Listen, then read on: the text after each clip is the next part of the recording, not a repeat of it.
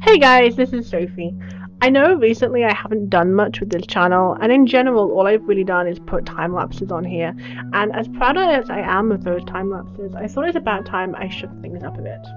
And recently I've been watching a bunch of art videos, and these artists that I watch on YouTube, they inspire me so much, and they talk about their painting and the way they do their art, and generally things relating to art, but also to their lives and to the things that inspire them and how they find inspiration and how they work on their craft and how they improve themselves and their art.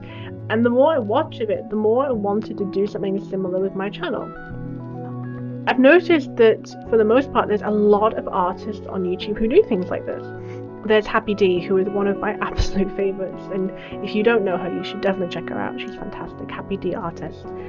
There's Happy, there's Lemmy, there's a couple of other ones that I know, but not many of them are out there that do this sort of thing for 3D. And as much as I love the sort of traditional painting and traditional colouring and traditional inking videos and time-lapse and that, I do feel a sort of sadness that there's not more out there of 3D, because a lot of the things that they say and a lot of the things that they do can be applied to the life of a 3D artist, but most of it can't.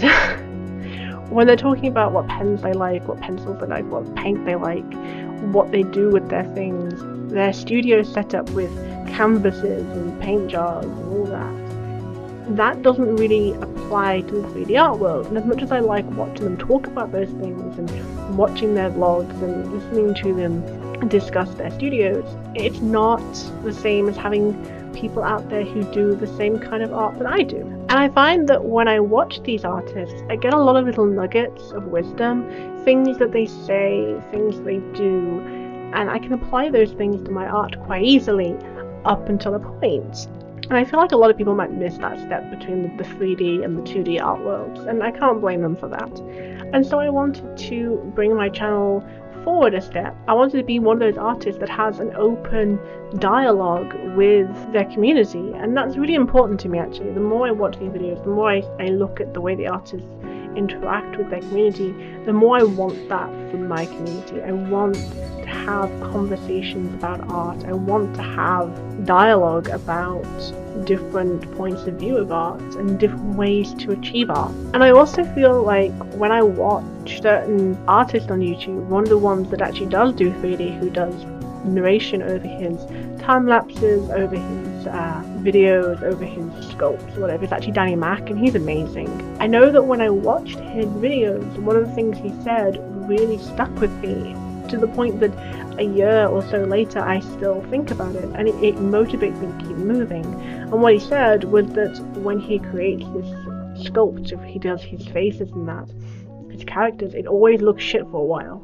And that's a total paraphrase, I don't remember the exact words, but he said that it always looks bad at first and then it gets better. And that's something that's really motivated me to look at the model I am sculpting, see that it looks terrible, and keep going until it looks better. But something that made me quite sad is that he's one of the few that are on there. And I looked for more, and there's just not many out there, or maybe I just didn't find them. So hey, if you know some great 3D artists who also do narration over their art, please let me know. Tell me down in the comments. I want to hear about this. Recommend me some people. But I noticed that there's not many of them out there, and I get so much information from the artists that I watch. I wanted to put some of that back out into the world, and something I'm a hearty believer in is that when you're sitting there and you think about something that doesn't exist, you should create it, because there's probably going to be someone else out there that wishes that thing exists. So my channel is getting a bit of a rejig. Instead of having intensely long time lapses including everything that I do in my models, I'm going to be doing some shorter time lapses with the different stages really of the model.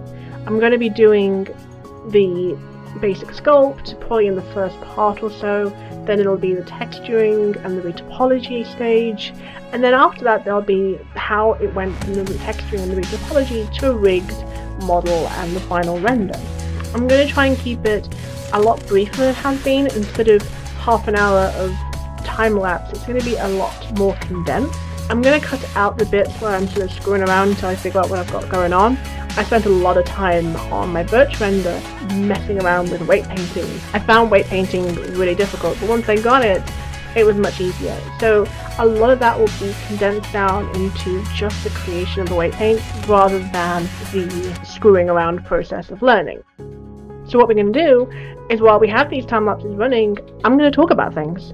I'm going to talk about art, I'm going to talk about design, I'm going to talk about ideas, I'm going to have a conversation with you. We're going to have a proper conversation. How does that sound? I want you guys to comment, I want you to talk to me, I want you to tell me what you think about the things that I say, and I want to have a dialogue. I want to reply to you guys. I want to be active in that way. So each video I'm going to pick a topic to talk about. Sometimes it'll be related directly to the time lapse you're watching, or maybe I'll talk about something completely different. Maybe I'll talk about my personal workflow. Maybe I'll talk about something related to the general spectrum of art. I will talk about something in the general vicinity.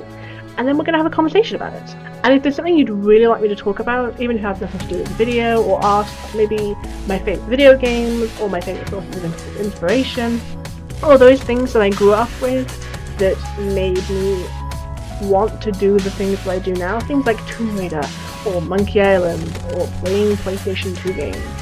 Anything like that I'm happy to talk about, and if you want me to talk about something like that, just leave me a comment, let me know what you want me to talk about, just ask and I will talk about it. I'm also thinking maybe I will do some art vlogs.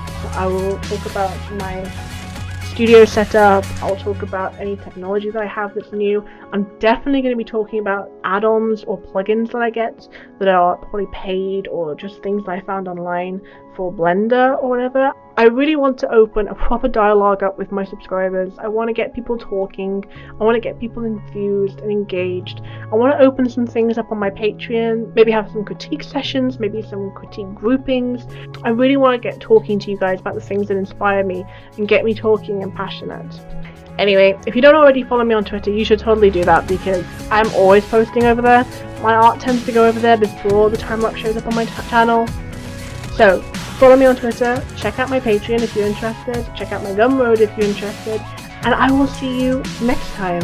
Thank you so much for listening to my ramble, and I love you all. Bye-bye.